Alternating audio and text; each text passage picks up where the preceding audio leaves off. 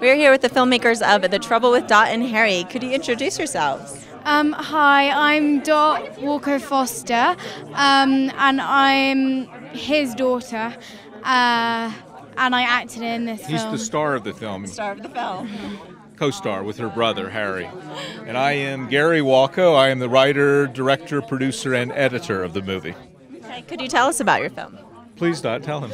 It's basically about two kids who live with their mum, and they've never met their dad, and their mum's ex-boyfriend comes over from America and gets a writing assignment, and he has to take care of the kids, so he goes on a road trip with them, and the kids have like a secret agenda to go meet their dad. So it's like...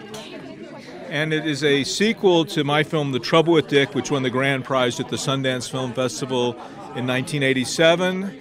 And it completes a trilogy. The second film was Crashing, which stars Lizzie Kaplan and Campbell Scott, and premiered at Slam Dance in 2007. So the trilogy covers a 28-year period. Yeah.